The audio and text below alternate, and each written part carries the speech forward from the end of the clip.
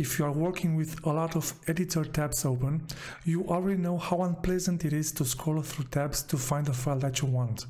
VS Code now allows you to have the tabs wrapped over multiple lines. You can enable this setting by going to File, Preferences, Settings, search for Wrap Tabs, and enable the Wrap Tabs option. And as you can see, the tabs are now stacked on top of each other. If you want to have more control over settings, press down Ctrl P and open the settings.json file.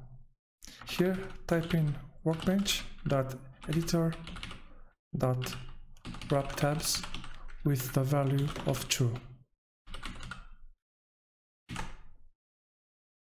And voila! But wait, there's more. You can prevent wrap tabs from growing too large by setting up workbench.editor.tabSizing with a value of shrink.